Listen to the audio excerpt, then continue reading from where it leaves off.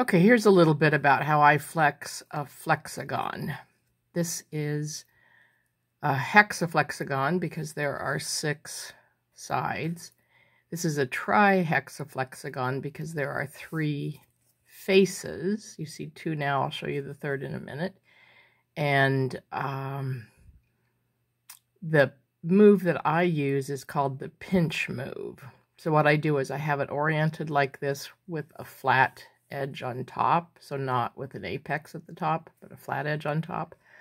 And I look at this line, which on an analog clock would be the 3 o'clock position, and I push the top and bottom triangle abutting it together away from me. So some people call that a mountain fold.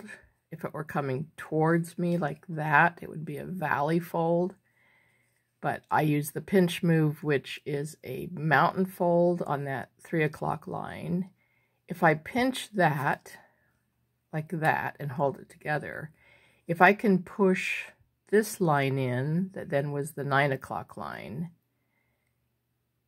and make it so those 2 triangles on the top come together and these 2 on the bottom come together, and it wants to open up on its own like that, then I know it's a good, valid move. So in this case, for example, I would do that, push that in, let it fall open, kind of help it, and we actually get to another side. So I'm going to just undo that.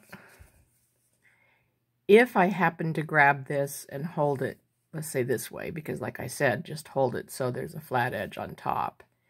If you go to turn, move the corners and the triangles together in the pinch move like this, and then you push these together, and if it's hard to do, it probably is not going to open. So you see here, it's not going to open, and I don't want to force it. So that means that pinch move there is not going to work. So what I want to do is rotate it, and I always rotate 1 turn counterclockwise. So I try that again. And that time it worked. Sometimes you have to rotate a couple of times, but whenever you try that pinch move and you have to force it, it's not correct. So don't even try to force it. Just reopen it, rotate, and try to flex again. Now, to go through all of the patterns, you can just keep doing that, but you're going to get to a point like this where you can't do it without rotating. So just rotate, do the pinch move there, see if you can do the pinch move again there. On this particular one, I couldn't, so I'll rotate there, do the pinch move, do the pinch move. Nope, can't there. Now this is with the try. I think we saw all the sides. I can't remember. You can see my other video about actually looking at all of the sides of this one and the pretty patterns. Now on the 6th one, which is still a HexaFlexagon because each face is hexagonal, but instead of just having 3 faces, there are 6 faces, and I have them numbered. So you'll see here, and just because these are number 1 doesn't necessarily mean this is the number 1 face. It all depends on how you lay it out when you build them. But if this were laid out to follow the numbers 1 through 6, 1, 2, and 3 should be the easiest faces to get to.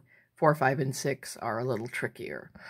So I'll just start moving until I get all of them, and I may not get them in order. So we try the pinch move again. Just do that. Will it open? It does. So there were the 1s and the 5s.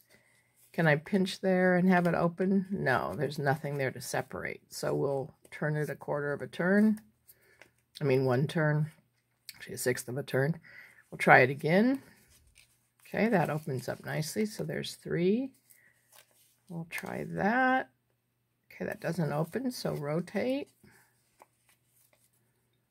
There's 1 again. So we've had 1, 3, and 5.